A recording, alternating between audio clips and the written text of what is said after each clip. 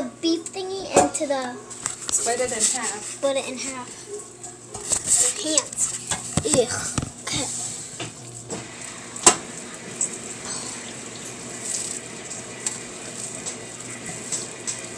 It's gonna be so good. See?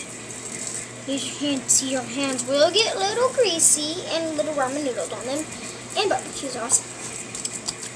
Okay. Put that in there. Well, don't pound it down. Don't pound it down.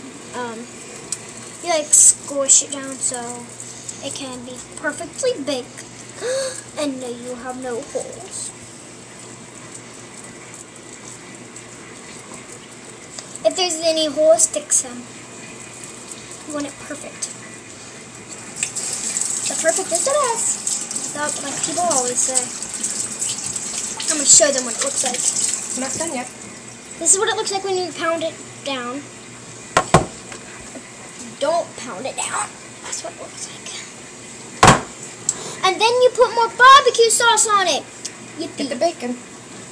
Bacon? Mm-hmm. What bacon? From this morning. And then you get bacon from this morning. Okay.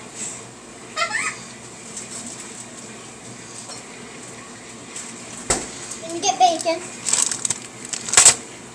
We use this bacon from this morning, and then you like spread the barbecue sauce out to make it. No, you can leave it like it is.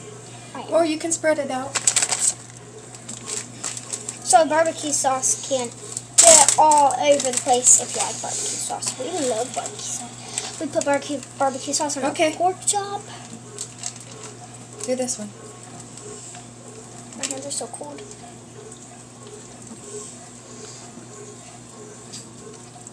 And then you put bacon on it. Just frick. There you go.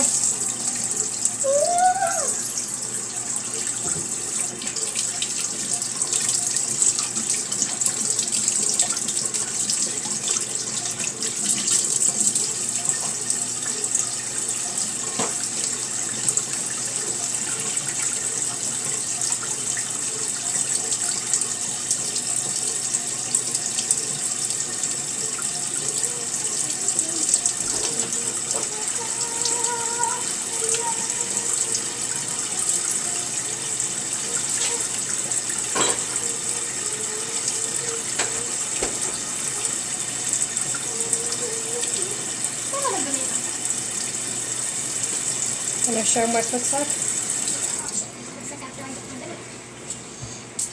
A lot of dead air time. Because the host... Okay guys, I'm going to show you what it looks like. And you need to put bacon on each one. And the barbecue sauce, you just spread it out because it just makes the bacon stick better on it. You going to show them? Yeah. I got to put it in the oven.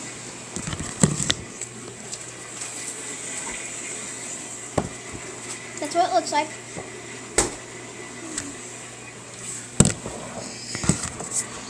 And in the oven for 35 to 40 minutes till it's cooked to 160 degrees.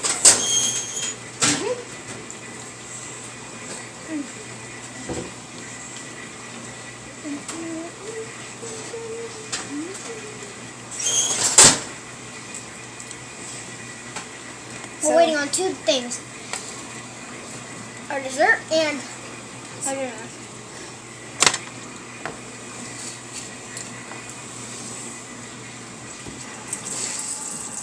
Gonna end it? Or you're gonna have them watch you eat a banana? Enjoy me watching me eating banana.